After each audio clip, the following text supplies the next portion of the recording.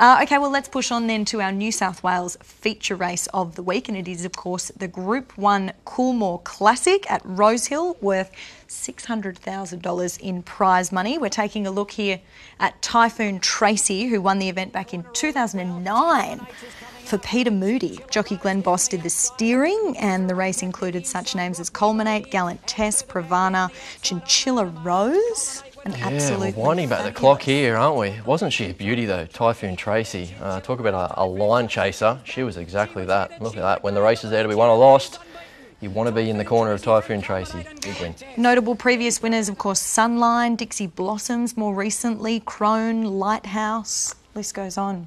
The good girls. And there'll be another one to add to that list on Saturday. Another good field. There will be. So Greg Pritchard was out yesterday, out and about, and he had a chat to Tim Clark, the rider of the Inform mare, Hope in Your Heart. Tim Clark, you're on Hope in Your Heart in the Coolmore. You know the horse well. You won the Guy Walter on her, and that wasn't your first win on her. Yeah, no, that was a really good first up win from her. She's a really honest mare. She's, very talented, really tough mare, and she was really impressive there first up. So if she can build on that, she's going to be hard to beat. That winning association goes back to the spring at Newcastle. What have you seen in terms of development with this horse? Oh, look, she's just a bit more mature, I guess, and she's just improving all the time. So, she's got she's going to race in the second half of the field somewhere, and she was really good in the Golden Eagle over the same track and distance. So if she runs up to that, that'll be well and truly good enough to put her right in the finish.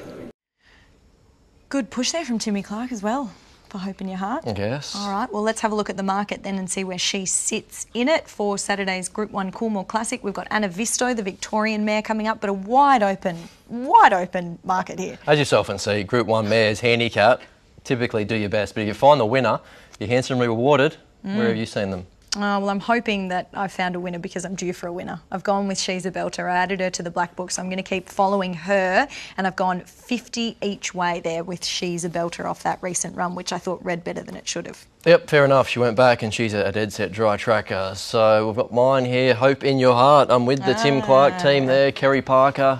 We're getting $7.50 at the time of record. She was a good winner in the Guy Walter there first up. That's been a good form reference for this race, and I don't think the weight will scare her. And just a cheeky little $25 on Yearney, because she's got no weight on her back. She was good in that same race, and she's going to be one that's smoking the pipe and finishing hard. I like it. Now we've got to look at Ben's as well, because in between chicken nuggets, I think he's done his form, and he's with Yearning. There you go. So we've all found something a little bit different. Obviously Yearning there, but Torgine as well, $50 for the Melbourne Raider.